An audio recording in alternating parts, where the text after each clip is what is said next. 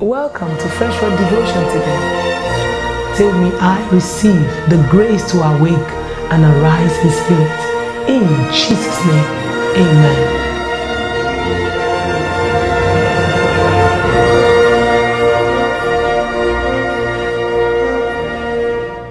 Welcome to Freshword Devotion today.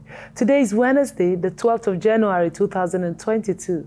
Our topic today is Wonders Through Prayer.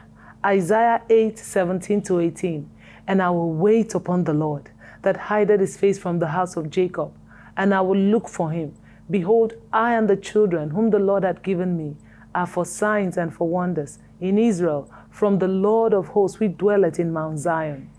One of the keys to becoming a commander of signs and wonders is prayer. If commanding signs and wonder is your desire, then prayer must be your lifestyle.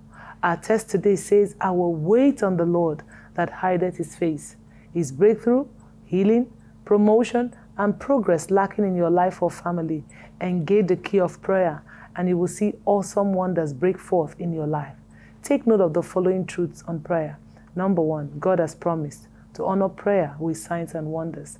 Jeremiah 33 verse 3 says, Call unto me, and I'll answer thee, and show thee great and mighty things, which thou knowest not.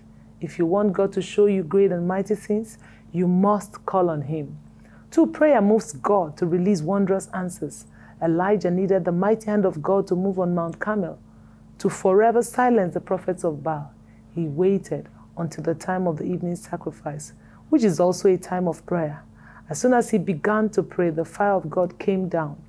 3, prayer draws on the wonder-working power of God. Prayer taps into the divine deposit of power in heaven and draws it down to earth where it is needed.